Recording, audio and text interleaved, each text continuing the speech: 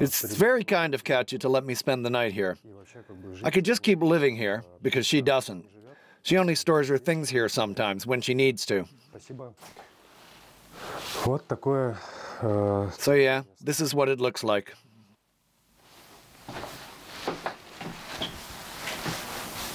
But it's time for me to go.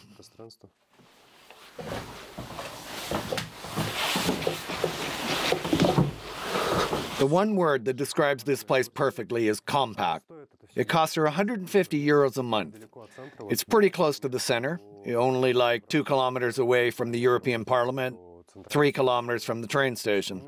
It's practically downtown. Nice little bed up here with a closet underneath. The closet's like a tiny room. Store your clothes. You can even turn the lights on in there. And that's a shower. It's super compact. And there's the exit. All right, well, I don't think I've forgotten anything.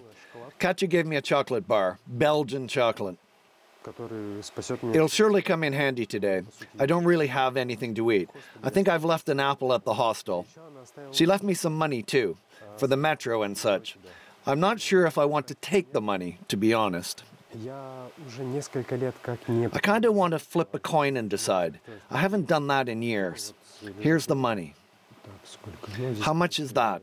1 euro? 2? 3? €3.40. I think I'll just take the 2 euros because that's how much the metro ride costs. All right, so if it lands on this side, I'll take it.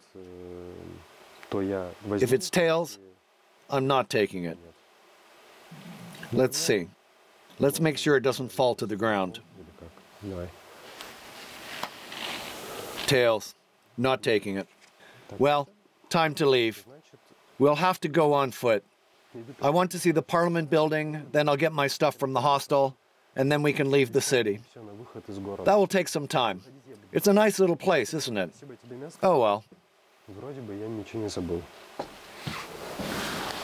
This door will close shut if I let it, but that's fine. We're not going back. We're finally getting ourselves out of here. Look, closed.